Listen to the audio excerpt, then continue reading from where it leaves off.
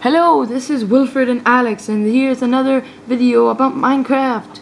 Yay! Today we have a special guest. His name is Jimmy, and he is from a random place in Russia that nobody knows about, and he's really special, and I mean really special. Okay, now minecarts is the subject on this video. Yeah. So yeah.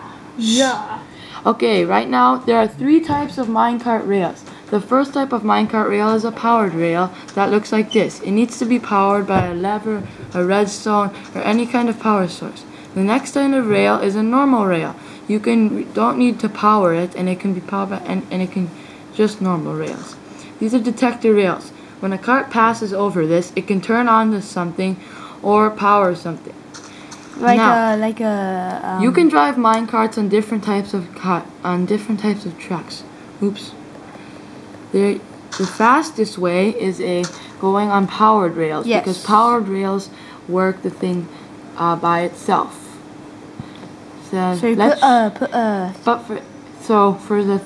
the minecart with a furnace, you are going to need to put coal in it by right-clicking, and it moves by itself. For a powered minecart, you boost it and it moves automatically. Obviously, the powered minecart moves a lot faster. Next part. Now we are moving on to the minecarts. There are 3 different types of minecarts. There is a passenger minecart, which you can ride on by right-clicking on it. The next type of minecart is a furnace minecart, which is powered by coal to move along the rail. The next type of minecart is a storage minecart, where you can store stuff in it, like this. That is very good for my Jimmy. Okay. Now we have shown you everything about minecarts, and to finish off the video, we have done something very special. TNT. Mama!